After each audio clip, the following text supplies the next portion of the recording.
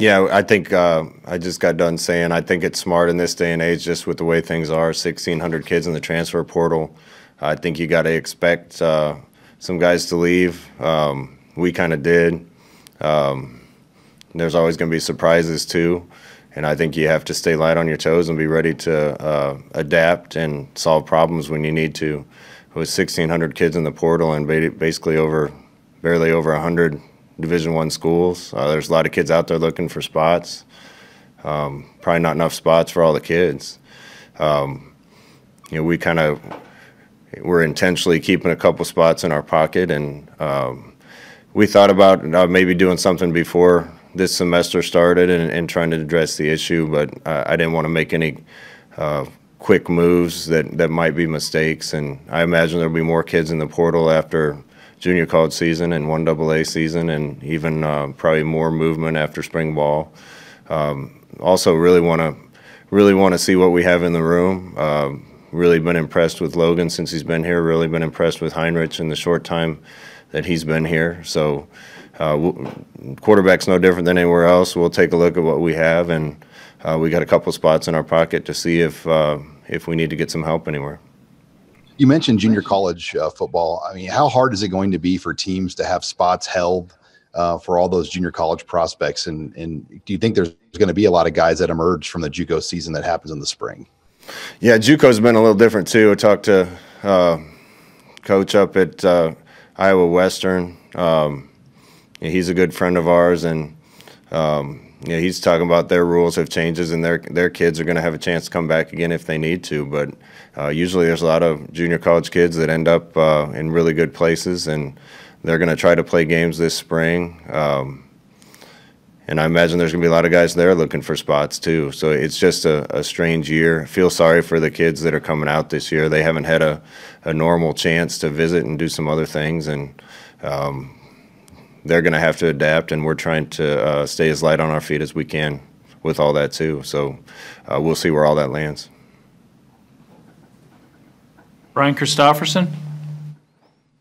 Hey, Scott, it's been a while since Nebraska landed a guy from Hawaii. Can you take us through the recruitment of Wyndon a little bit, and just kind of getting your feet on the ground there in Hawaii, and maybe if that can lead to some other things? Yeah, a couple of things on that. I think our staff's history of recruiting that state probably helps us a little bit when we go over there. I've had really good luck with a couple quarterbacks from there, from St. Louis and Mililani, and I was over there before recruiting got shut down last winter with Tony Tuioti, and he used to live on the North Shore, showed me where he lived, and we drove through the neighborhood, and everybody knew who he was. And he stopped at a place that looked like a gas station to get poke tuna, and it was awesome, and some kind of breakfast pastry that I didn't even know the name of that was unbelievable, and I think we ate 2 dozen between the two of us, and I jumped off a cliff into the ocean, and everybody knows him over there. So I think he's going to be a big asset for us over there. Really unusual to recruit somebody from there without really having a chance to get over there, but we were lucky enough to see Wyndon on that trip when we were over, and stayed in touch with him. Tony did a good job. Barrett and Doss and Chins all did a good job with him, and he's our kind of guy. So we don't care where they're from. Only disappointment is I didn't get to go over and do a home visit with him, but he's a good player, and hopefully that opens the door for us. Hey, Scott, a current guy everybody's wondered about is Omar Manning, and he's stuck around. Where's he at now? How do you feel about him going in the spring, and if he can be ready for you? You know, we're trying to get Omar healthy and ready to go. He's here and done a good job so far. So we got our fingers crossed, and we're trying to help him out any way we can. But also, you know, I just don't want to put too much pressure on him. I think we're all expecting him to be a good player. But I don't want him to feel overwhelmed with the pressure of that. And we're excited about what he can do for us if we get him right, and he's a consistent part of the team. Parker Gabriel. Scott, I know it wasn't a normal year for anybody, but how much were you able to learn about Logan Smothers over the course of the year? Obviously, once the season arrived, you're getting your two main quarterbacks ready to play. So what did you learn about him? Sort of where is he at in his developmental arc, and what's the challenge for him this winter and spring? Yeah, I'm excited by what I've seen so far. Logan's as good an athlete as all those other guys in the quarterback room. I think what I was really been impressed with so far is just his savvy and ability to process information quick and make good decisions. He's been really accurate. Mario's been working with him on throwing motion to make that a little more consistent and efficient and powerful. And I've seen Mario do wonderful things with guys from that standpoint. So I got higher hopes right now than I did when we recruited Logan, and he's going to get his share of reps this spring, so anxious to see where he is. Mitch Sherman. Hey, Scott. Sticking with the quarterback discussion, if you do, look for somebody after the spring, does it take a unique guy in that you have a 27-game starter coming back? How do you go about that process if you're going to, start to look at possibilities and, finding the right dynamic, the right fit for the chemistry that you have right now in that room? I'm not trying to belittle the question, but that's way too far down the road for me to get into details about what we're thinking if we need one. That's not what we're thinking right now. I'm anxious to go. I want to coach the kids that want to be here and the kids that are on our team, and we'll see what happens down the road, but I don't want to get into that kind of speculation. Okay. Can I ask you one, too, just about the overall depth at your offensive skill spots? Of course, Adrian is an experienced guy, but what's your mindset going into winter, into spring, with the the lack of experience that you have at running back and receiver, and the opportunity for young guys to step up and emerge there? Yeah, I think it's two different questions: experience and depth. This is the best depth we've had by far, and the best overall talent we've had by far at the skill spots, in my opinion. Starting with tight end with the guys we have coming back, obviously there's experience and depth and talent at that position. We love our young running backs, and I think they're going to be great. We just thought they were all young, and maybe we needed to add a veteran player, but that room looks the best that it's looked since I've been here. Receiver, I think we have more talent in the room by far than we've had in a long time. Adding Samori certainly helps. We got guys that played last year between Levi Falk and Oliver Martin and Xavier Betts and Alante Brown that all have some experience, and I can expect to make a huge jump this year. Some walk-ons that are really helping us and have a chance to be really good for us. Will Nixon coming back off injury that was looking really good until he got hurt. Plus the three kids that we signed that I'm really excited about. So as far as that room goes, I think it's far and away the deepest and most talented group that we've had. Experience is an issue at some of those spots. I think that's why guys like Marquise and Samori are going to help us. They haven't done it here, but it's hard to argue with the playing time at running back and being an All-American at the 1AA level, and that certainly gives some experience and former production. So overall skill positions, best talent that I think we've had, and certainly the best depth. Thanks. KM3, Adam Kruger. Hey, Coach, just curious if you have an update on the special teams analyst position, and is there anything specifically you're looking out of that position that maybe the person who held that job last year didn't give to you, or anything different you're looking from that spot this year? I figured I should ask you guys that question. You guys seem to know what's going to happen before we do around here. I think we're getting really close to making some announcements. We have to go through a process here and try to do a good job with following the rules here to make sure that that we post things and do interviews and background checks and everything before we hire people. And I think we've had some guys identified for a while. I think it'll be announced soon. Sam McEwen.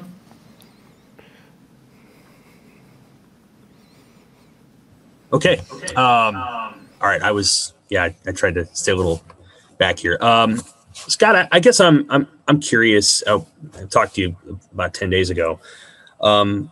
There's just what it's like now that you're the head coach of a program and responsible for a whole bunch of people, and how you process criticism from us, I suppose, but from former teammates, and knowing in your own heart that like you're responsible for a whole bunch of people now versus when you were a player, when you could control your own performance and that was about it. How has that changed? And like, how do you kind of process some of the negativity that you hear now, knowing that you're responsible for a bunch of people, including 150 players? Sam, I don't even really know where you're going with that question. I'm not going to comment on any criticism. Sometimes I just need to call you and ask you what's going on with some of the criticism. That's the nature of this job. There's going to be people that agree with everything. If you're throwing the ball, you should be running it. If you're running it, you should be throwing it. That's the nature of the job. Sometimes it get a little personal here, especially since it's my home state. But listen, we want every former player to be involved in this. We've called a bunch of them the last couple of weeks to make sure they know that we want them around, and winning takes care of almost all of that. So that's what we got our mind focused on. And I tell the guys not to pay any attention to the outside noise, and a lot of the articles are outside noise. And there's criticisms that are unwarranted. We're looking to hire a player development guy, and somehow that got twisted into Ron Brown not being incapable or being too old. That's just dead wrong, and that was twisting words. Anytime you're in front of the camera, a lot of words can be twisted. Ron's an unbelievably valuable part of our program. We just want to get him in the role where he can do the most good. The rest of it is just noise and people in the way of us trying to accomplish what we need to accomplish. When you think about Ron's strengths and the things that he's going to help you do really well, what strikes you about the course of his career and the value that he's brought to you personally? He's got as much character as anybody I've been around, and a ton of experience, and loves this place as much as I do. Steve Sipple. Hey, Scott, a little off the beaten path. Alabama has had 9 of the last 11 top-ranked recruiting classes in the nation. Can you kind of put that in perspective, and maybe what it means to your plight, what it means to everybody's plight? I'm new to this idea that I have a lot of plight, so you're going to have to explain to me. I don't work at Alabama. I work here. We need kids that fit here, want to be here, kids that we can develop, and we're going to get the best we can. Ron did tell me you guys have watched some Alabama tape of late. What in particular impresses you about that machine right now? We watch everybody sip. I mean, we go through in the off season, and I guarantee when in our time at Oregon and UCF, and probably even here, we're one of the teams that people have probably watched a lot.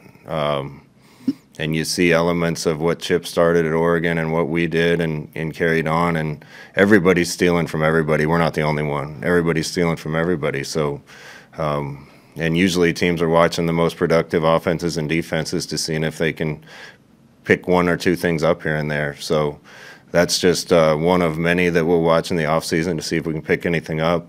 Congratulations to them. The run they're on is unbelievable, and I think they execute well. Man, did they have a lot of talent and speed, and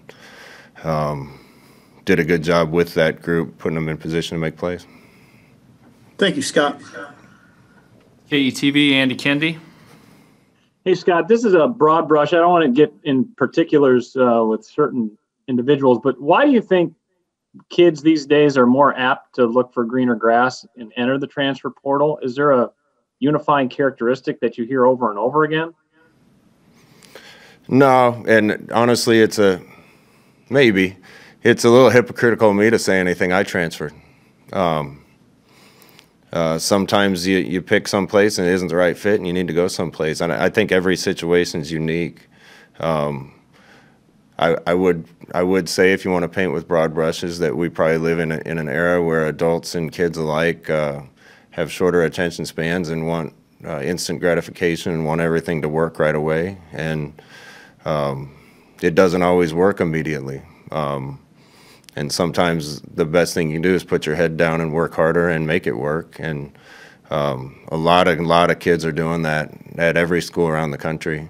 Some others don't make that decision, and they have to do what's best for them. Best we can do is try to adapt to all these things.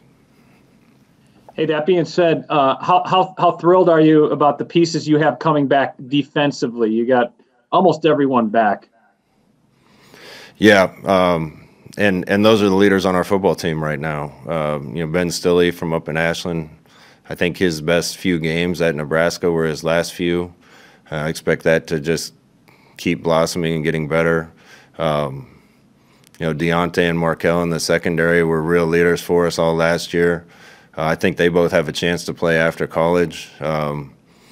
So we're thrilled to get those guys back. Will Honus had an injury his first year here and had a really good season for us last year. It's great to get him back. And JoJo's, they're all unique situations. I think JoJo would have had a chance to move on this year, but really wanted to come back and be with that group of guys and see Nebraska get over the top. So we're thrilled to have them back. They're all the type of kids we want.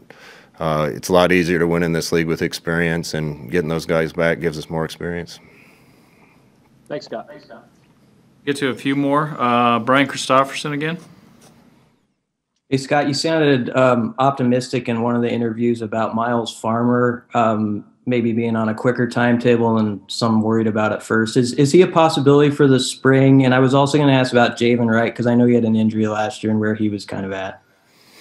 Yeah, both those two kids, Miles and Javen, are young, talented kids that we're really excited about. Javen was having an unbelievable camp until he got hurt in a drill. We really could have used him this last year. Miles, that was heartbreaking to me, and threw us all for a loop a little bit right before the Purdue game to just get hurt doing a ball drill in warm-ups. Those guys both have a chance to be good players around here, and just both great kids. They're working hard to get back. I expect they're both on a good track, and I think latest update they'll both be at least in a limited capacity ready for spring. And I know this is far down the road, but it does deal with your off-season planning. Even if you guys don't make the trip to Dublin because of all the circumstances, would you still want to play a week 0 game? Is there still a benefit in that scheduling wise for you guys? We'll see. That's all stuff that we have to have determined for us. I miss traveling overseas. My wife and I love to travel overseas, and I just haven't been able to with COVID. So I've never been to Ireland, been to a lot of other countries in Europe, was looking forward to it. Hope our program gets to do it at some point, either this year or down the road if it doesn't happen this year. And I think the rest of the schedule has a chance to be altered or changed based on that. So a lot of things still up in the air right now. Thank you. Back to Parker Gabriel. Scott, sort of a spring process question. With the way the academic calendar is set up, is it better for you in some ways to be able to run spring ball without spring break being in the equation? And then also, now that you're out of season, are your COVID protocols with your team a lot different than what they were while you were going through the season? Yeah, I think the campus protocols have changed a little, Parker, and that's helped us make sure that we get the kids back and keep them healthy. We've kind of gone back to a little more of a program like we used in the off season last year before the season got started. It's costly to test kids every day. We're just doing a really good job monitoring potential symptoms and health and making sure we're keeping an eye on everybody's health and testing when appropriate. Spring ball thing, yeah. You just have to be light on your feet nowadays with this stuff going on, and I kind of pleased with how it's all going to work out this year. It gives us a chance to get spring ball done in one swing rather than having spring break in the middle of it. I think a May 1st spring game with our fingers crossed that fans can be there gives us a better chance of having a great day for that. And we try not to push the kids, so we go 3 practices a week, and having 5 straight weeks of that, I think, sets up well for us to make the improvements we need. Evan Bland.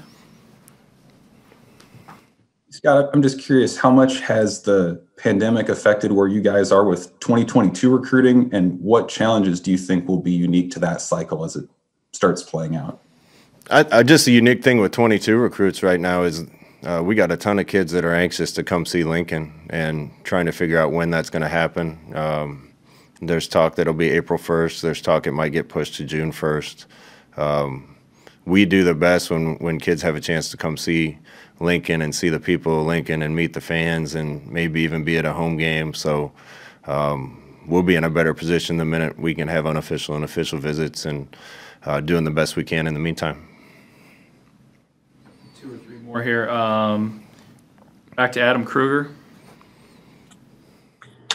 Hey, Coach, how much more of a role do you foresee yourself having with the quarterbacks in the offseason, and what all would that specifically entail? I'm always involved with the quarterbacks. Mario does a great job, has done a great job. But as a head coach and guy working with the offense, I'm always involved with the quarterbacks and will be as much as I need to get guys ready. Mario always has them ready. If there's anything extra that I can add to it, I'm always looking for opportunities to do that. Sean Callahan. Yeah, Coach, I know there weren't a lot of positives with COVID, but when you look at just what it forced you guys to do in recruiting and kind of honing in on the 500-mile radius, I mean, can you pull some real positives from that, just how you guys were able to really succeed locally, getting so many of your guys within driving distance from Lincoln? Yeah, I said I think that was a little bit of an half intentional and half result of the COVID, that we have more regional guys. That's where we start all the time anyway, Sean. If there's a kid particularly in the state and in the area that we think can help us, we want them here. We've done a lot of things with Zooms and virtual visits and everything that I think we probably need to continue to use when appropriate. But the great part about that is I think the talent pool in the Midwest and in Nebraska looks really strong the next couple of years, and we're excited to get our share of those guys. Yale varsity, Derek Peterson. Hey, Scott, depending on kind of the group that you go with, you could be young on the offensive line. And what do you want to see from that group as you go through winter conditioning and move into spring ball? Yeah, I'm really excited about the offensive line group. Jaime and Matt were both a part of what we were doing for a long time. We're grateful to them. We started that last game at Rutgers with 4 underclassmen, 3 of them being freshmen, and I guess Cam technically still was a freshman with a red shirt, and this year not counting. So we're going to have we got some really good young talent at that position, some veterans that are going to compete for time, and I think we're getting more talented on the offensive line. Made too many mistakes there last year between penalties and just a missed block here or there. That sometimes goes along with some inexperience. And if there's one group that I think is probably going to make the biggest jump this offseason on the offense, it's that group. And Coach Austin's already working with them and looking forward to what they can become. You got a big, long, extended look at Bryce Benhart at right tackle. Does he kind of factor into your thinking of why you think they can make a step? Absolutely. You're just never as good in your first year playing college football as you are your second. And I think Bryce knows some things he needs to work on. But for a redshirt freshman out there playing in the Big Ten, he had a really good year and did a lot of good things. And he's committed to working hard, and excited about him, excited about Ethan Piper continuing to develop. Turner Corcoran came in at left tackle last year, and we didn't miss a beat with him out there after losing a senior for the last game. Brant Banks is another kid in our program that is young and really talented. I'm also really excited about guys like Sickerman and Hickson and Bando and others that are going to get a shot to compete at all those spots. Nuri's a kid that came in that has a lot of talent. Ezra Miller we got as a transfer. There's going to be some really good competition at those spots, and I think we're bigger and more athletic than we've been. All right, and we'll finish up. Kevin Suits. Scott, Super Bowl Sunday is a few days away. Do you have a pick between the Bucs and the Chiefs, or do you have a rooting interest in the game? First of all, I got to comment on your room. Nice trash can up there. I don't know about the sticker on your whatever that is. We got it. It's a Scofro over there, and yeah, the Cubs can's up there. And I won't go through all the bobbleheads that are back there either. Oh, you got is that a Herbie or Harry Husker? I can't tell. That's an old school Herbie back there. Gotcha. What was the question? Super Bowl Sunday. Who do you got? And do you have a rooting interest? Man, this one's tough for me because I root for the Chiefs because they're a Midwest team, and gosh, they're just fun to watch, and I love their creativity on offense. It's hard to not root for the Buccaneers right now with all the Nebraska ties that you have there. You know, Sue has meant so much to this program. And had such an unbelievable career that I'm really pulling for him to maybe be able to put a ring on. Levante David, same way, and he's one of the best in the business and has been, and he deserves more accolades than he gets. And having Khalil down there too as somebody that I coached. Actually been on the phone with Jason Light, who's a Nebraska guy, and congratulated him on getting where he is. And we even have a strength coach, Chad Wade, that worked here for a long time that works for the Bucs. So I got to be pulling for them because of Nebraska ties, but looking forward to watching, and good luck to those Nebraska guys for the Bucs.